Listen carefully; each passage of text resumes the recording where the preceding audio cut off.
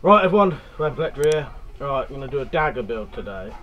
So this will be the blade. This is the tip of a sabre or a cavalry sword. You're going to have to excuse the kids, they're playing on a trampoline outside.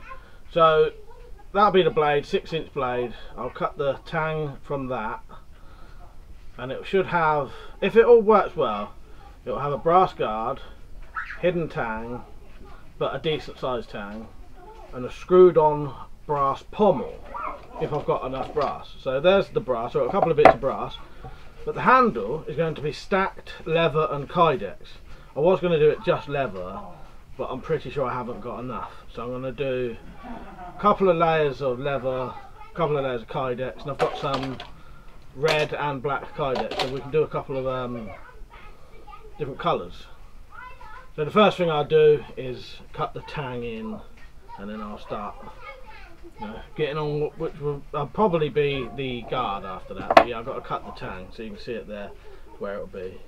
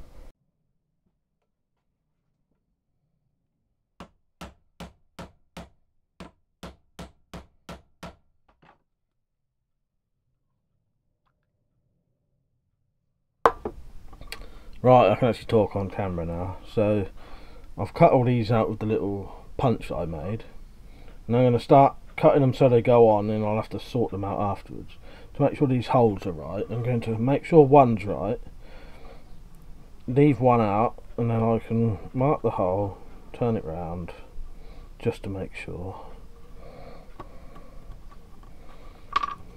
So there's where you want your hole, and then I'm just punching it out so it'll be one at the top, sorry, one at the bottom, one at the top, and then just punch out the little middle bit. And then they're nice and tight, but they do fit on. Just got to get over that little bit there.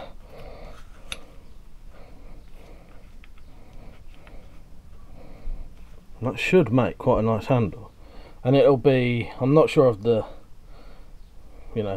how many it'll be then red, how many it'll be then black. I'll work it out when I know how many I need, and then we can start working on the pommel, which will be a brass disc, and I'll thread it so I can just tighten this up really nicely.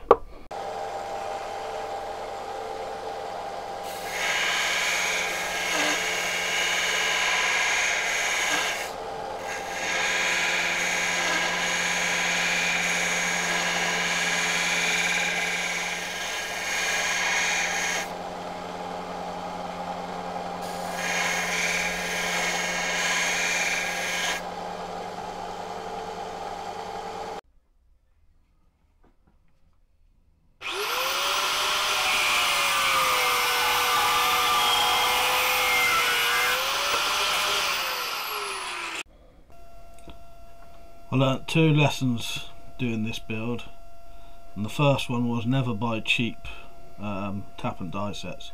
Tap and die set that you just saw then are so crap that I think they would only cut aluminium.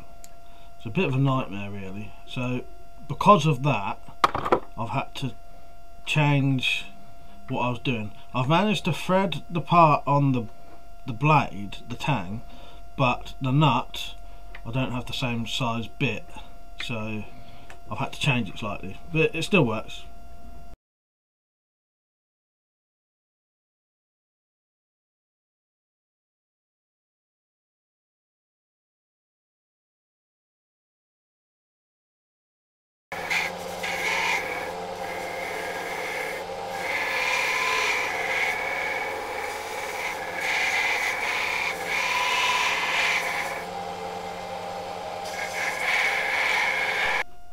The other lesson I learnt was when you're grinding a pommel with leather behind it, be very careful, because what I've accidentally done is burnt the leather that's just underneath the pommel.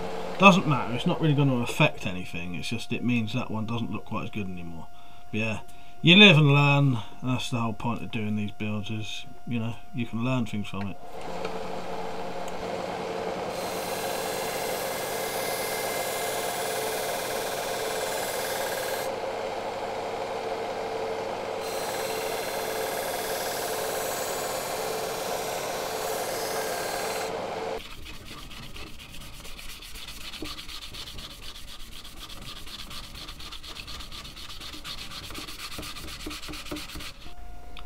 Coming up to the end of the build now, so I'm just gonna lacquer the handle and it's pretty much done. I just need to polish up the guard and make a sheath, and I did make a sheath for this, and I made it with some of that scrap sofa leather that I had.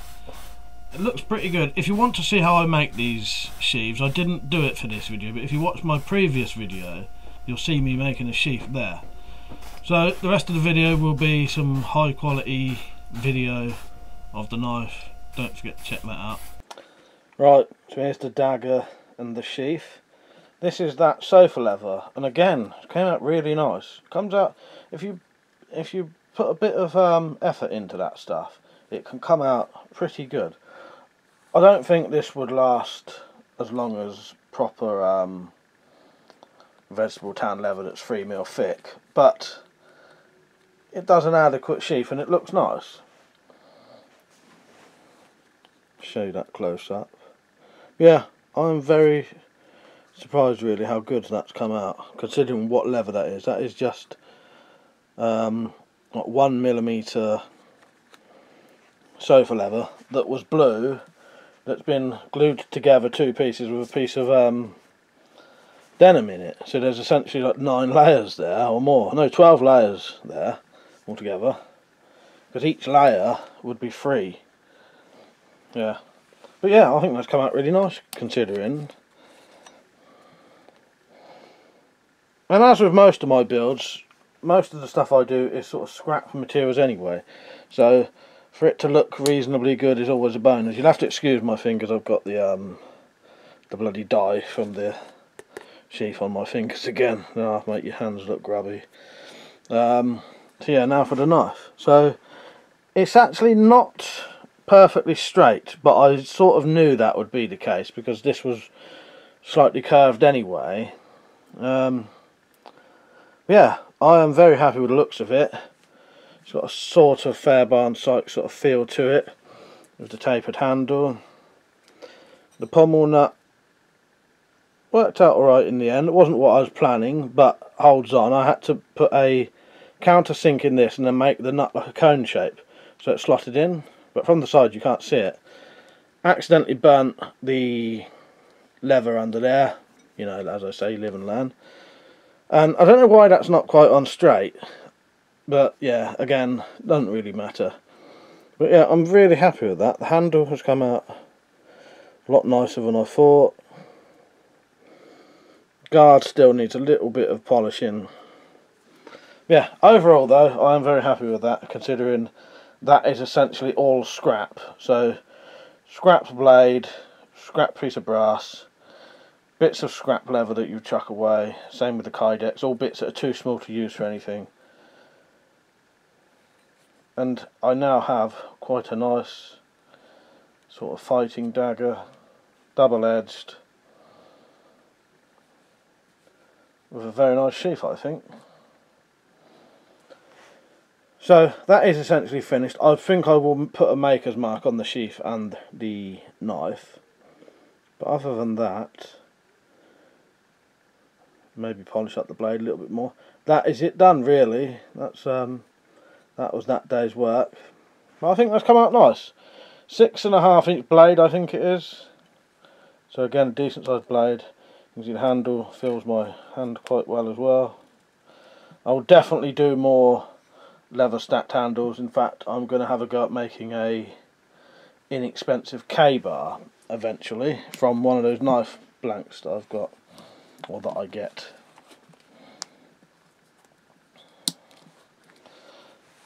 So there you go. There's my homemade dagger. Right, I hope you enjoyed the video.